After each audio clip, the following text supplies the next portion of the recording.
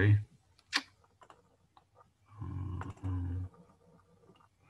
Stop my video.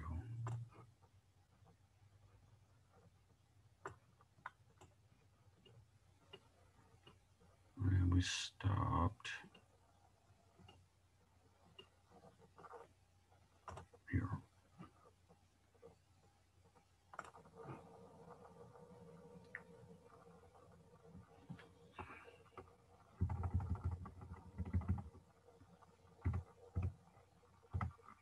We stopped here at the Zimmerman Traxler. So let's jump back in and uh, talk about another method for inducing chirality, which is to use a chiral auxiliary. All right, so this would be akin to taking something that's chiral, which is the auxiliary, and something achiral, and then reacting them together to get a chiral product. Um, and so this was kind of pioneered by Dave Evans at Harvard. He was a phenomenal organic chemist.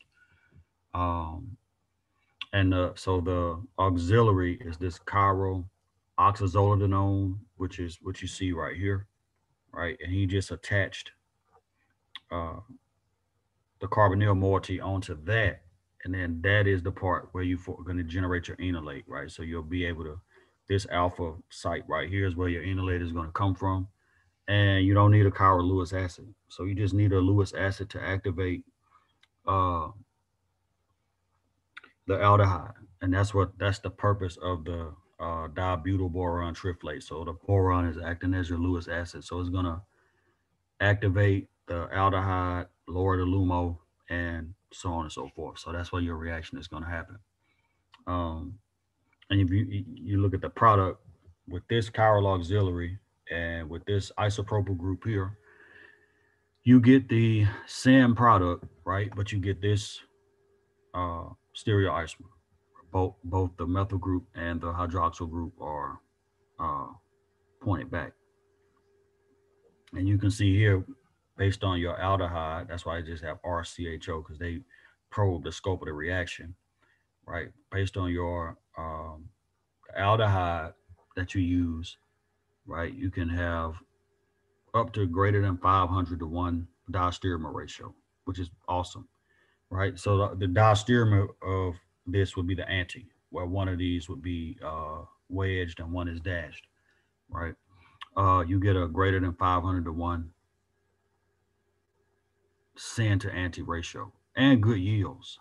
Whether you use aliphatic or aromatic um, aldehydes, doesn't matter. And then here's another analog of that auxiliary shown here, where you have a methyl group here and a phenyl group here, and um, same Lewis acid, dibutyl boron triflate, and then diisopropyl ethylamine as your base. Notice the conditions too: 0 degrees, and then methylene chloride, which is awesome, right? Methylene chloride is uh, that's to form the enolate, which is normally, in order to make the enolate, you gotta cool everything down. I mean, to like minus 78 to even do that. And normally you do it with like butyllithium or some other base. Uh, Now, when you add the aldehyde, you do have to cool it to minus 78, because again, lower the temperature, the more selective the reaction is going to be.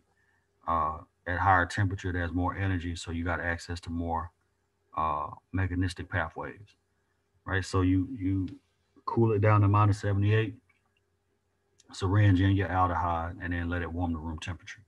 You can see again, greater than 500 to 1, syn to anti, uh, and then 88% yield and 89% yield in both cases, right?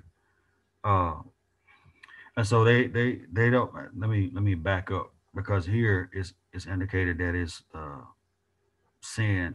So either both both wedged or both dashed, and then there's no anti. So for this auxiliary, with the groups going back, the uh, major isomer has both of the hydroxyl and the methyl group coming up, and then the minor product is will be these two on the same face as the groups that are going back here. All right, so no anti. I apologize for that. But it's still a phenomenal reaction. And it's been used quite a bit. I actually at Carolina, one of the professors there kind of took a little page out of this and made some other analogs of that oxazolidinone, and it's good chemistry. It's facile, it's cheap to do, and not only that, you get a lot of high yield, and the auxiliary is easy to take off, right? And you can do a lot of different things with it, right? If you want to convert it to an ester, you can do that. If you want to convert it to a carboxylic acid, you can do that with lithium peroxide right here, right? You can use like wine rip salt and you can convert it to the wine rips amide, which then you can treat with a Grignard or some other nucleophile to make a ketone, right? So there's a bunch of different functionality that you can build in using this oxazolidinone, and you can reduce that whole thing down to the alcohol, right? And that won't none of these perturbations will change the stereochemistry of what you've already built up. So the R group right here is whatever you've built, whatever aldol functionality you built up from the aldol addition, and then you can take that uh, chiral auxiliary and just do what you want to do with it, right? You can again reduce it, esterified. You can do transamination, or you can hydrolyze it to the carboxylic acid. And that's important because again, when you're doing synthesis, you if you are developing a method, the goal is to always take that method and apply it to a larger problem, like a total synthesis. So anybody who develops a method, you're always looking long term at how you can take that method and apply it to something bigger. All right. So we talked about the Mukiyama aldol already. So now let's talk about the asymmetric version of that and what type of chiral catalyst is used and so on and so forth. So with the Mukiyama aldol addition, right, you can use the siloenol ether, which we talked about already, or the siloketene acetal. And the ligand in this case is, I have that? I don't have it. I'll write it in. The ligand is BINAP and with silver triflate, and then you do this in 18 crown 6, which is a crown ether. That's just your solvent. Uh, Let me introduce you to that because I'm not sure you may or may not have seen that. So let me introduce you to that. So the BINAP ligand, I can't annotate, so I just have to pull it up.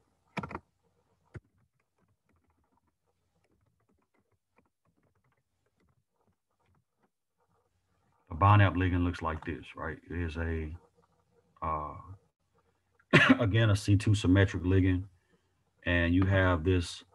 It's like a, how do I put it? It's kind of like a paddle, right? So you can see right here on this part of it, this is kind of coming out, and then you got this rotational. Uh, you can rotate around this sigma bond right here, right? And so this part here is coming out. So that's where your chirality comes from, is that the binap, the two naphthalene systems, they aren't parallel. They sit at an angle to one another, right? And so here, the phosphorus is what's going to coordinate to your metal. And this ligand is classic. I mean, it's used in so many different types of reactions because it's such a useful ligand, and it gives you great enantiomer selectivity. Um, and so that, and then let me show you this 18 crown 6. So it's just a ether solvent, but it's not a typical ether. It's almost like a polymeric version of it.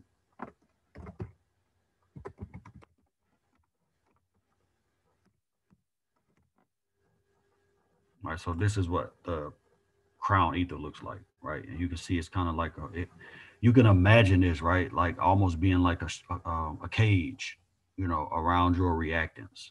So this is the 18 crown 6. It's got 6 oxygens here, And then the 18, if I'm not mistaken, is the number of, let me see, 1, 2, 10. So it's 12 carbons in that ring, but it's 18 atoms total. So that's why it's called 18 crown six.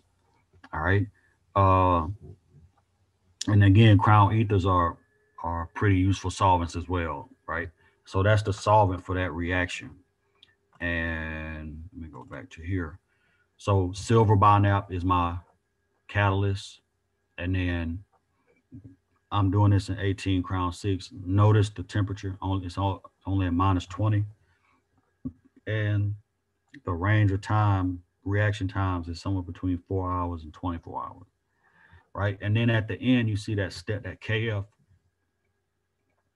that step that uses KF. That's just to take off the silo group, because you can see over here it's a different silane. It's trimethoxysilane. So you just treat it with KF at the very end to remove that, right? But let's look at the reaction scope, right? So this is um, one of your products, right? And you can see it's a CHEM product, and the aldehyde is benzaldehyde that was used, and then 24 hours, 51% yield, 99% sand to anti, and then 90% EE, which is that's excellent. You can see here, if you start with uh, cinnamaldehyde as your aldehyde, right? And you have a cyclic uh, silo-enol ether, yeah, it's a silo-enol ether. 4 hours, 68% yield. The selectivity is not that great, but it favors the anti. You can see here where these two groups are anti to one another, 73 to 27, and then 89% EE, which is not shabby. And again, the syn and anti part, the diastereomers, you can actually separate those out.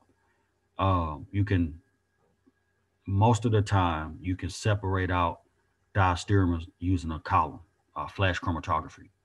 Uh, are y'all familiar with that, the flash chromatography method? Anybody?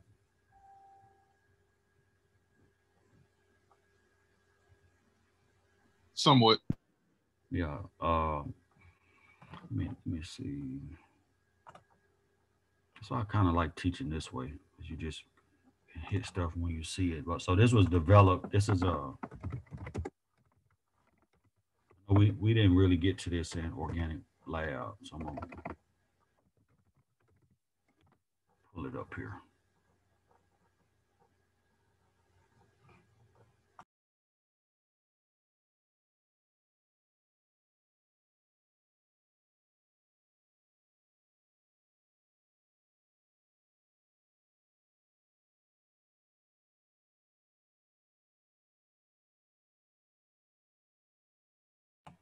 All right, so let me pull it up right there. So this is a basic like flash chromatography setup. You have a solvent. No, now normally this is all together. I don't know. I've never seen one where you could separate the pieces. But a flash column normally looks like this, where you have a reservoir for your solvent, and then you have the column part where you pack it with sand and silica. So sand is at the bottom, silica gel in between, and then sand at the top. Some people do wet packing and some do dry packing. I prefer to do wet packing, where I take my silica gel, add my solvent system to it, and stir it up, make a slurry out of it, and then pour it into the column. Uh, Mm. it you have less chance for having air bubbles and cracks and things like that, because it's very sensitive to that. So once you put the silica gel in, you put another layer of sand over top, and you just put your material down onto that sand before you fill up that reservoir with solvent. And the point is that if you want to separate out your diastereomers, 9 times out of 10, they're going to have different physical properties. So you can separate them out using flash chromatography. Uh, and again, it's a method that when I first started teaching here, we used to do columns all the time in organic lab, but then we switched the curriculum, so we didn't have time to do it. But you can run a column in a flash column. I've run columns in syringes. If you have a very small amount of material, You can even make a syringe into a flash column. So it just depends on what you need to do and how badly you want to get those compounds purified. But it's mainly a method for purification. Right, here's another example right here. So this is a stand. This is what it would normally look like. It's not two pieces. It's just one one piece, nice column here, and then the width of the column is going to determine. You're going to base the width that you use is going to be based on how much material you have. If you have a lot of material you need to purify, then you use a wider column. If you don't have a whole lot, then you use a thinner column. All right. Uh, let's go back to here. Right. So again, you can isolate your diastereomers based on physical properties. And enantiomers you can't separate on a column, right? You can only separate them on a using some other type of chromatic graphic method, but you can't separate them on a flash column. Uh,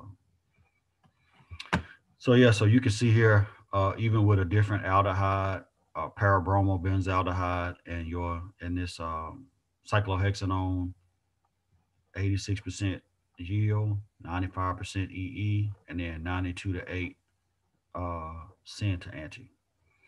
Right? And it's odd because you're not using an ester, right? But you're getting anti products. Same here, right? You're starting with a ketone and you're getting anti products, which is counterintuitive because we talked about the ketone. You can see right even here.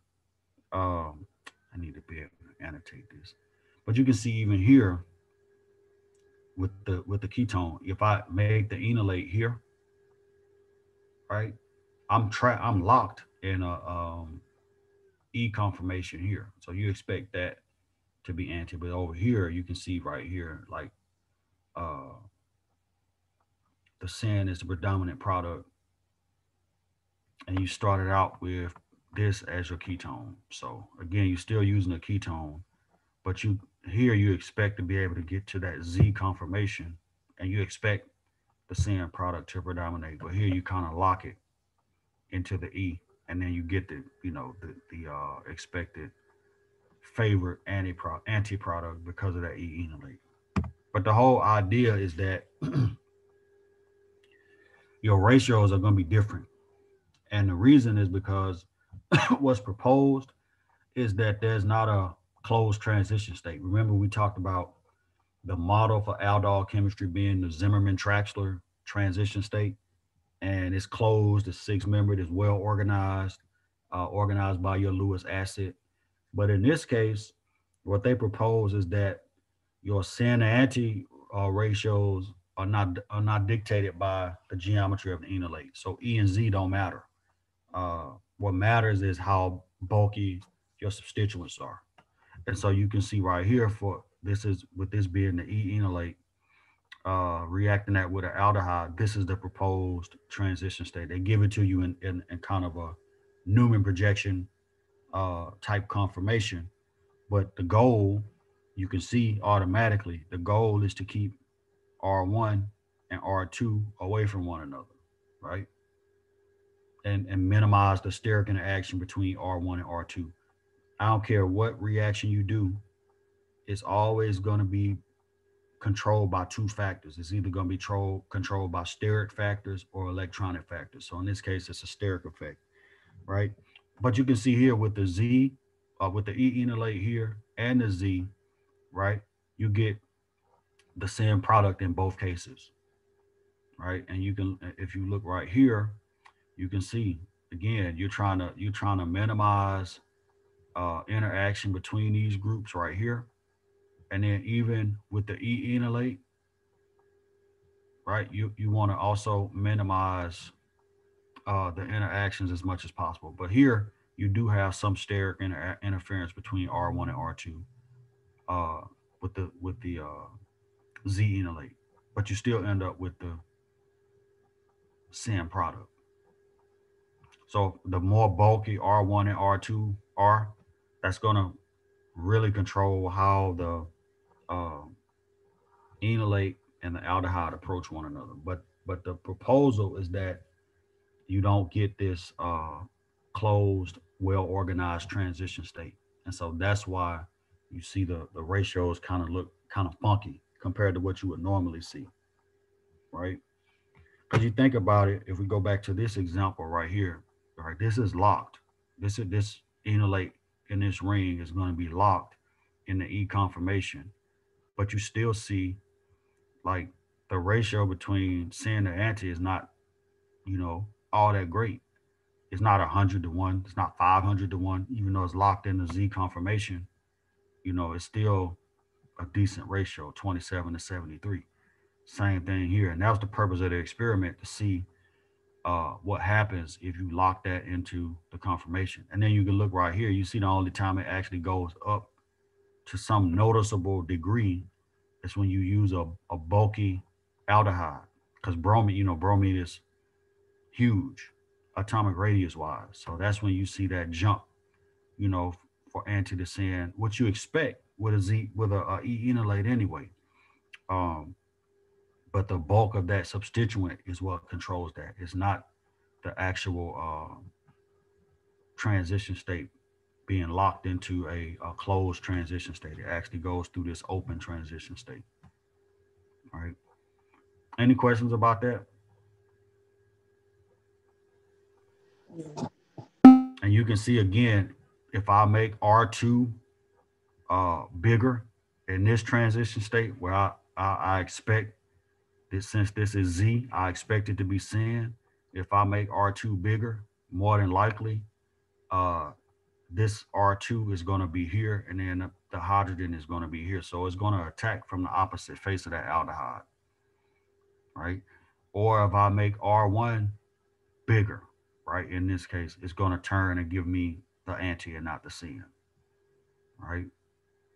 So it just depends on the bulk of that substituent, right? And then you can see right here, this is after the reaction here, and after the silicon has been removed, where you get back to here, right? So you can see the distance between R1 and R2 is much greater because of that newly formed sigma bond, right? So the steric interaction between those two is going to be based on the size of R1 or R2. The bigger you make it, the more dramatic you'll see the numbers start to shift as far as the two diastereomers are concerned.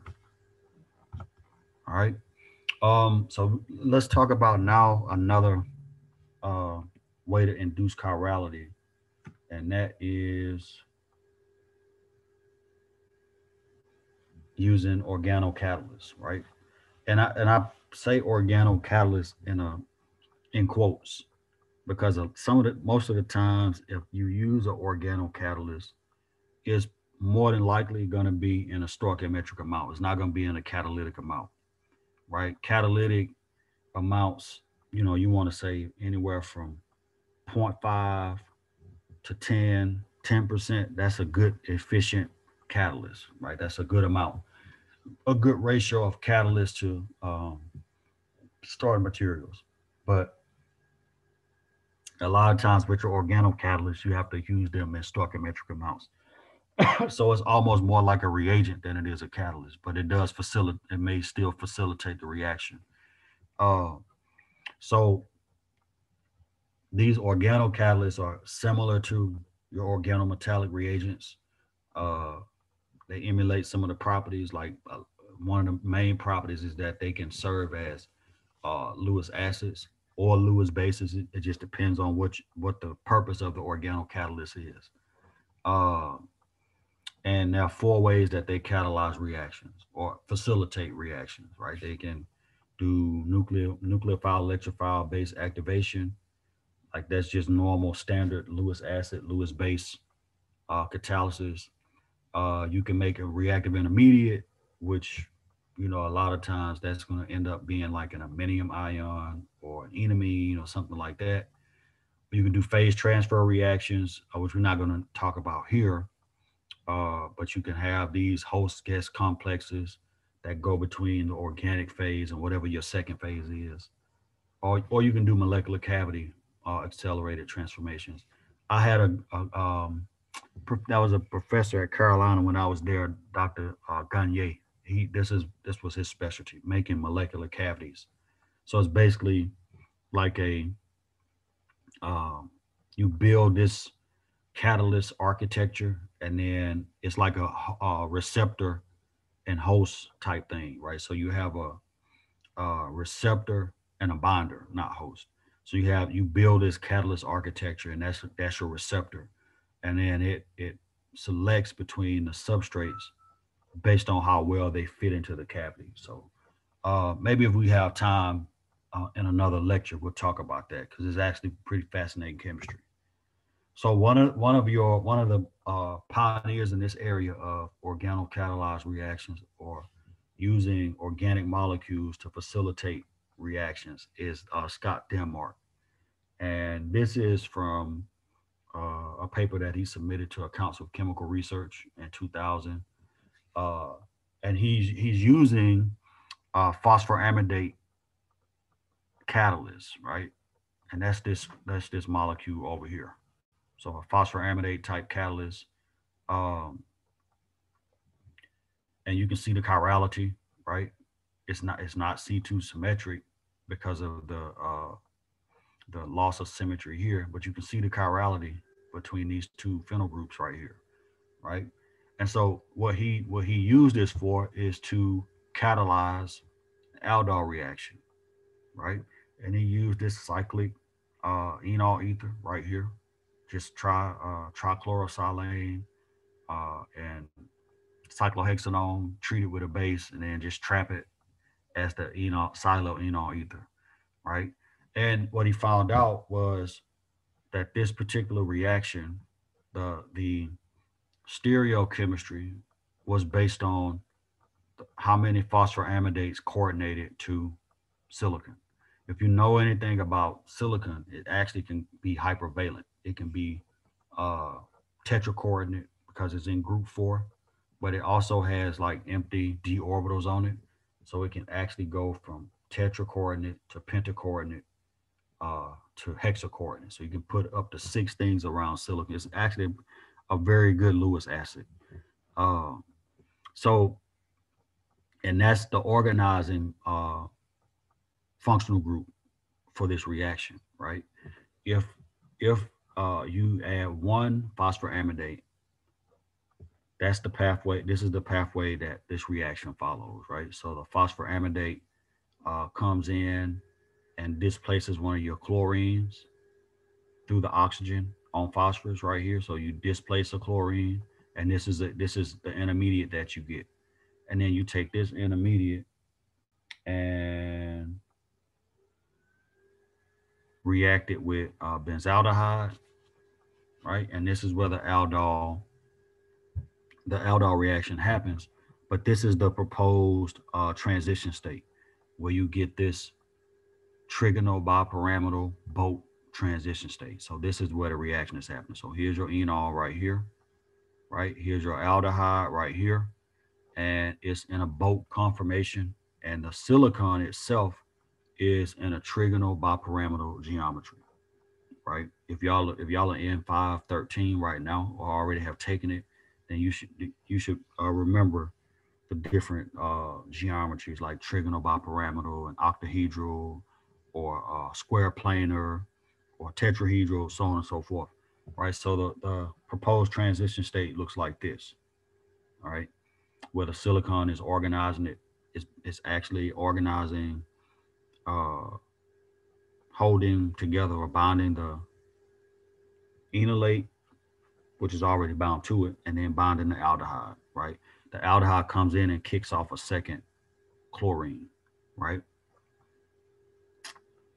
All right, so this boat transition state, trigonal bipyramidal silicon, and then this is the product, the SYN product. So the SYN product is a result of one phosphoramidate binding the silicon, and then from there forming this trigonal bipyramidal boat, and then giving you the SYN product, right? And then the chlorine obviously can pop back onto silicon, kick off the phosphoramidate, and you can see here is trichlorosilane again, and then you can start over, right? So you come back to here, and then the phosphoramidate that got kicked off, you just reuse it and do that pathway again. And that's one of the things about another thing about organocatalysis is uh, a lot of times once you use whatever organocatalyst you select, once it's done, once it's used, once it's done. With a catalyst or a metallic catalyst, it can go through multiple turnovers in a catalytic cycle. Like it's once it goes through the catalytic cycle once, it gets spit back out and it can go and do that again. Sometimes you can get a 10,000 turnovers, you can get a million turnovers, so on and so forth. Turnover is just how many times the catalyst goes through the cycle. Um, so, but an organocatalyst is kind of rare that it actually turns over and you can go back and start and use it again, right? So that's one of the other features of this reaction that made it special, right? Then if you want to get the anti, right, the stoichiometry, you just change the stoichiometry. So instead of starting with one phosphoramidate, so 1-to-1 ratio of phosphoramidate to your enolate, you can add in two, and it changes everything, right? So instead of displacing one chlorine from here, you actually displace uh, two chlorines. Wait a minute. Let me make sure I'm good. So boom. So that's that. Boom, boom. Never mind. Never mind. You still displace one. My bad. But instead of it being trigonal bipyramidal, or here being tetrahedral, instead of it being tetrahedral, now it's octahedral, right? So now you got six groups around silicon, right?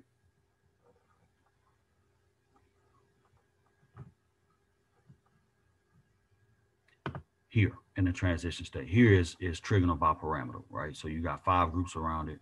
Then when you add in your aldehyde, you go from having five groups around silicon to it going hypervalent and being hexacoordinate, right? So you form an octahedron transition state, octahedral transition state. And this, again, you can see it's like a chair. It's not a boat, right? And it's similar to that Zimmerman-Traxler model, right? Right, where you have a chair-like transition state with silicon as the organizing element. So you go from trigonal bipyramidal here, uh, add your aldehyde in, and then you go from there to octahedral, just like you went here from tetrahedral to trigonal bipyramidal. Um, and this pathway using the two phosphoramidites gives you the anti-product. So you can, and this is really high uh, stereo control, right? And you can use, again, the stoichiometry is going to determine which diastereomer predominates. If you use two phosphoramidates, you're going to the anti is going to predominate. If you use one, then the syn is going to predominate. And the number of phosphoramidates is going to control what the transition state looks like. It's either going to be a chair or a boat, and it's either going to be octahedral or trigonal bipyramidal. So Denmark is he's legendary in this respect, and he's done some excellent work with these phosphoramidite type organocatalysts, right? Done excellent work and used them in different types of reactions as well. So um, another type of reaction, organocatalyzed reaction, is this proline catalyzed, and you can see this is actually catalytic. It's 10% proline catalyzed aldol reaction, cross aldol, right?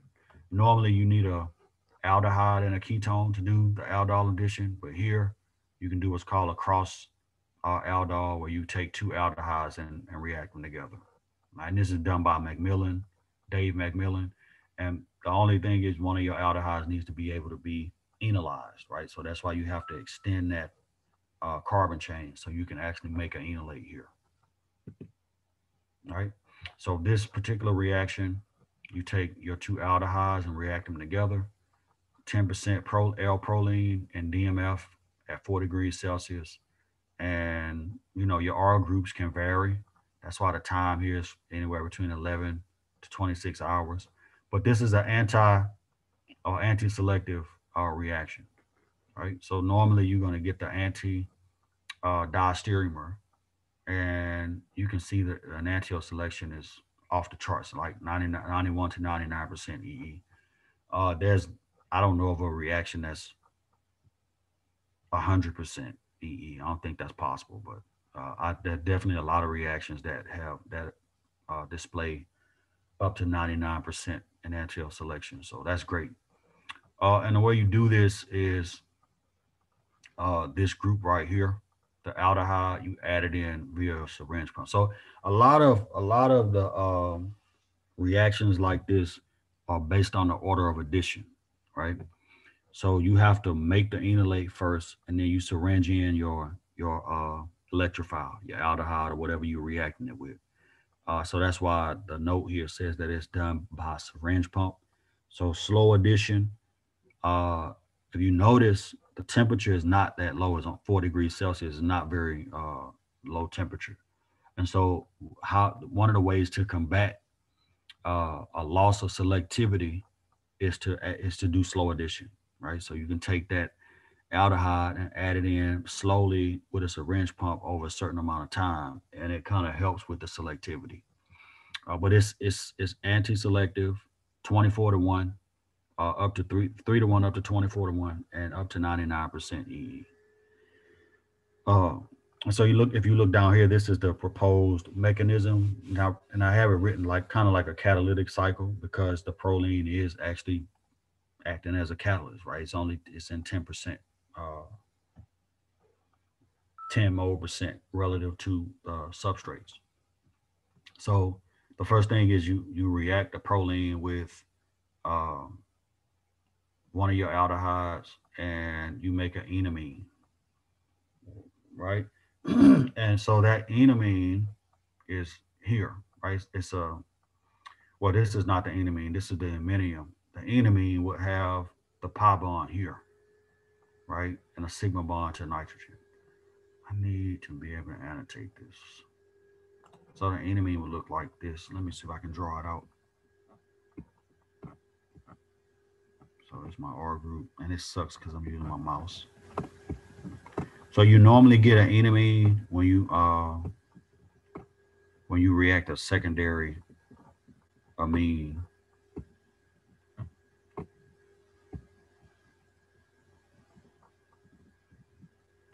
Right? When you react a secondary amine with a carbonyl. So the enamine looks like this, and then this thing tautomerizes to give you the iminium ion.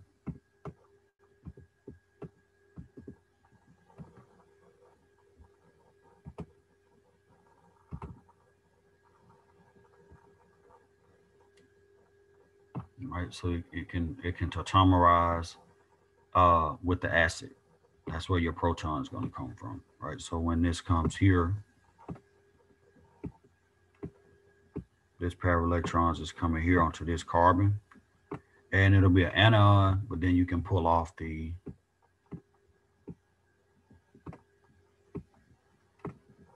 man, I hate writing with this thing. You can pull off the carboxylic acid proton and have a proton on that carbon, right? So once you get to the iminium ion, right, and then now you can go back and forth between this and the enamine. I did all this drawing and things right here. But you go back and forth between this and the enamine, and it's the enamine that attacks your aldehyde, right? So attacks the aldehyde as an electrophile. This is your nucleophile, this is your electrophile. So right here in the aldol addition, the proline is chiral, right? And so with proline being this being a chiral center, that's going to control the approach of your aldehyde, and it's also going to dictate the outcome of the reaction, right? And obviously, it's very good at dictating the stereochemical outcome because you get up to 99% EE, right? And you're also setting two stereo centers. You're setting this one and that one with only 10% proline as your catalyst. So that's pretty amazing. Yeah. So this is again, this was published by Macmillan um, in the Journal of the American Chemical Society. And again, you get to set these two stereo centers, and you get very very good enantiomer selection and good diastereomers selection as well. But this particular reaction is anti-selective, so you're going to get the anti-product as your favorite product. All right.